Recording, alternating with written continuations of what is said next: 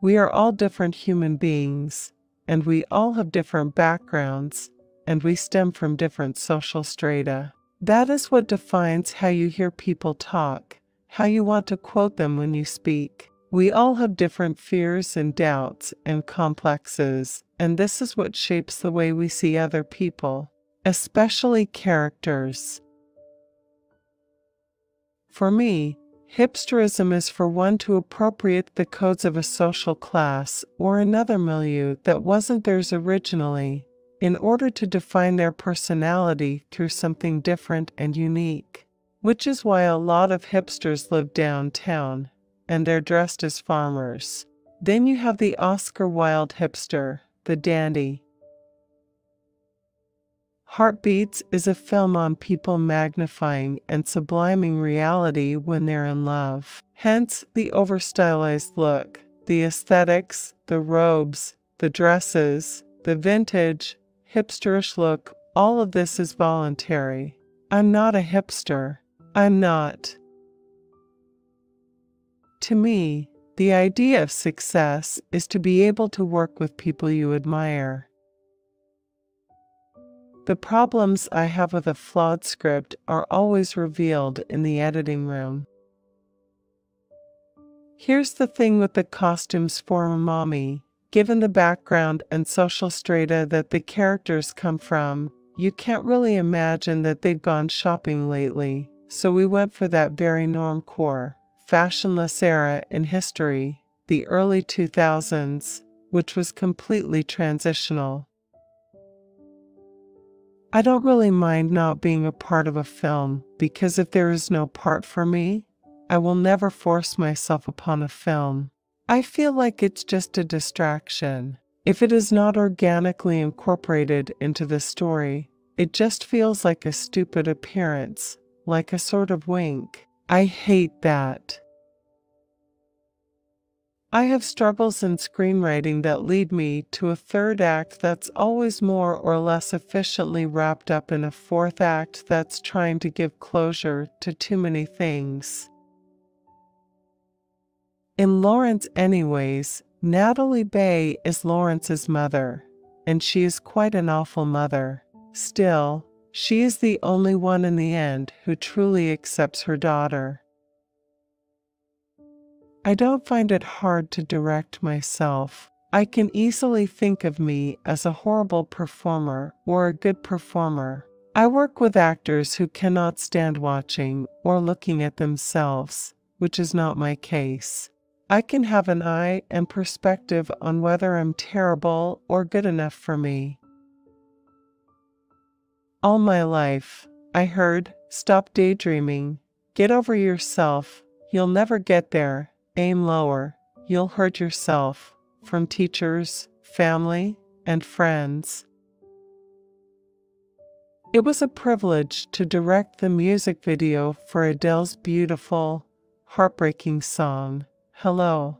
When I first heard it, all the images appeared clearly in my head, and her trust and generosity allowed me to work with abandon artistically and emotionally, like she always does. It made me extremely proud.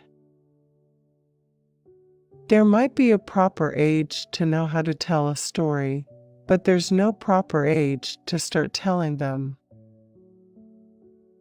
When I first got to Cannes, I was very insecure about everything, so I put on this extravagant facade. Can you blame me?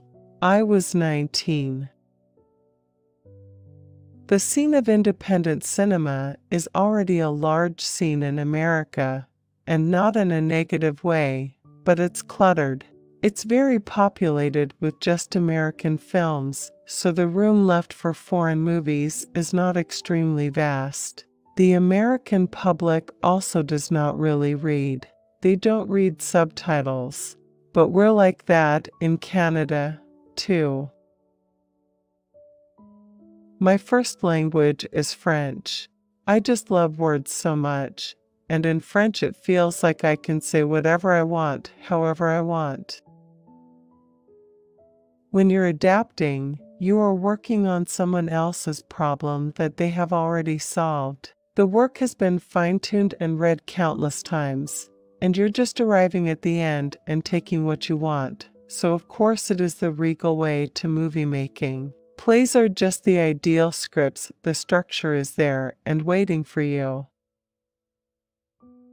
I hadn't watched any Hitchcock movies when I made Tom at the Farm, except for Vertigo when I was 8 years old. I don't have a sophisticated film knowledge, but I have seen the legacy of classic movies in broader entertainment. Cinema is a thankless industry where sometimes to appear on the cinematic scenery is a thing for late bloomers and people who are very patient. The places are accounted, and the space is often unwelcoming. Money is rare, and independent voices are muted by the almost complete absence of risk-takers. I don't have mom issues or dad issues. I think I have found peace about many things in my past. I have forgiven and asked to be forgiven. Men are born privileged in the scale of things. I'm generalizing, but it's true. Women have to define themselves in the eyes of men. They have to fight for their rights, especially in a society that will pretend that there is no fight or no battle, that it's a cliché, that feminists are reactionary, all these things. Music was the only voice of cinema for a very long time before we had sound. It's organically linked to cinema itself. The motivation for making movies is that people actually see them. No one knows me in the States, because the movies have been released in such an awkward, irregular fashion, all by different distributors. There is no continuity. I was a very violent kid. I think movies and writing and art have been a way of channeling this. I've been recording forever. I'm a watcher. I'm a stalker. I love everything about people. It's always been a passion for me to observe. Filmmaking is not liberating. It drains a lot out of you, and it's fulfilling only temporarily. It's a very thankless thing at times. When you're spending all that time on a film, you don't want 40,000 people to see it, it's just not enough. You dream of more. I don't personally do movies for myself and a faction of very cerebral cinephiles. I do it for everybody and wish for the largest amount of people to relish whatever they find they can relish in. I love doing costumes. The costume is an actor's first line, so it's gotta be right. The nature and the DNA of IMAX has been redefined in the past years to shoot these huge blockbusters. But I think that it's not the sole purpose of IMAX to capture cars exploding in your face.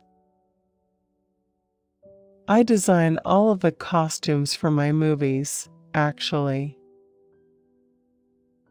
I feel like Adele is a diva, not in the bad way. She is one of the greatest voices of this industry and of her own art. What she offers is so unique that she's risen to such a status that very few artists can enjoy. Orson Welles was lazy. He was a late bloomer. Of all the labels and tags and epithets people have forced upon me, there's one I don't dislike. I get called the enfant terrible. In every article, it's always there, so I have to give that a meaning. I plow all my money into my next film, so I never actually have any money. It's always invisible. It's important to see how people see your work and how they feel about it. I know a lot of directors who are like, I never read reviews, and I'm like, yeah, I can tell. Homosexuality is like an inside baseball thing. It's like a gag that people share. How is your husband? But when it comes to bringing diversity to a broader audience, suddenly it's a different road. It's what we call a risk. Isn't it our responsibility to elevate the standards and change people's perceptions? My extreme characters are in a state of rebellion or who are being ostracized or being misunderstood, or misfits or trying to fit in and fighting for their rights to love, live, and coexist. They sort of mirror my own demons. I'm very much a hypochondriac, worried about dying, and not having enough time to work with the people I want to work with and being fulfilled as an actor. When I saw Bryan Singer's Usual Suspects, I knew how it was going to end because I'd seen the Scary Movie, which is not the preferred order of things, but that's how it is because my childhood was Home Alone, Matilda, Batman Returns, Jumanji, Secret Garden, Jack, Mrs. Doubtfire, Titanic. Only family films from the 90s. What I'm interested in is how your career choices can affect your private life, romantically or with your mom, your relatives, your friends, your hometown, and how media manipulates information, not newspapers or blogs, but the magazines that people impulse buy that tell you what's hot and who's not.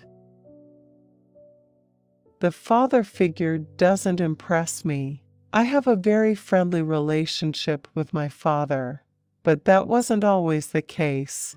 My mother had custody, and I only saw him every other weekend. I never knew him well enough for him to inspire me. It's become a habit to make films where the father is absent. My father impresses me, but the father figure does not. I don't think the way I portray mothers and sons' relationships has anything to do with my age or generation. It has to do with what I lived with my own mother and what it's transformed into, and the point of view it has given me on mothers and women, the way I was brought up with women. It's all about personal background. I'm just trying to blur this very clear line we've drawn and are drawing over and over and over again between communities, saying those are queer films and those are films. I would love for that line to disappear, for that frontier to be abolished once and for all. Sometimes I find it tiresome to write actions and describe the scene in a very intricate way so that every crew member understands where we are going, that I can find a little bit long and tiresome. But dialogue is just all my life. There's no way I could ever be not challenged, but I'm always so happy to write dialogue. My Aunt Julie was a production manager, and she heard of an opening. Some show was looking for children to run around the house or whatever. I auditioned and got the part, and I showed up in all of my monstrous energy, bouncing everywhere like an electron. I got a part in a package of commercials for this big drugstore from the age of 6 to 10. For 4 years, I shot those commercials, and old ladies would stop me on the street and grab my cheeks. That's how it started. I've fondly dreamed of becoming the face of an important brand since I was a child, in the same way that others dream of becoming an astronaut. I dreamed of this as I first and foremost dreamed of becoming an actor, and would look up at these huge posters of celebrities while driving along motorways or crossing under bridges. That I am today the face of Louis Vuitton almost seems like a twist of fate. You dream back to front, wanting the rewards before putting the work in.